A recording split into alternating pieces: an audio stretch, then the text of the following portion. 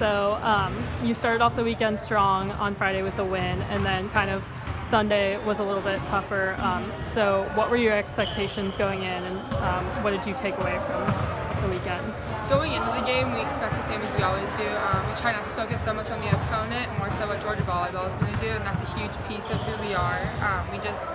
We're going to be a great serving team. That's going to be our weapon. We're going to have some fast speed on our offense, and we're going to hit in and serve in. So I think when we focus too much or don't focus enough on who's on the other side of the net, and we can deviate from that, but we're just thinking about Georgia volleyball, who we are.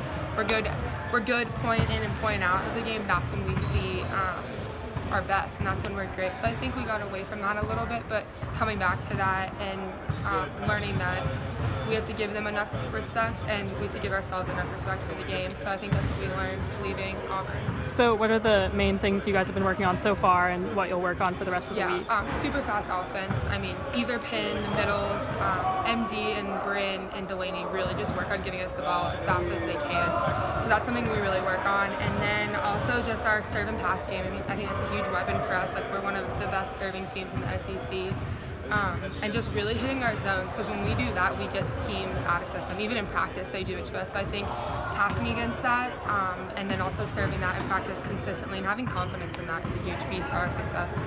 And I know for you, you've gone through like a few seasons where you guys didn't get a lot of SEC wins, and now you got that first one. That was probably a good feeling. But then after that, how do you keep from kind of getting caught up in SEC and go on to have some more success? Yeah, it felt good, but I think to not read into it too much. I mean, we had success in preseason, so just keep pushing on, and never being like content with one win, and just keep pushing on. And there's always a goal ahead of us, so we're always moving forward, and we're never plateauing. And so what kind of mindset do you go into the next game with?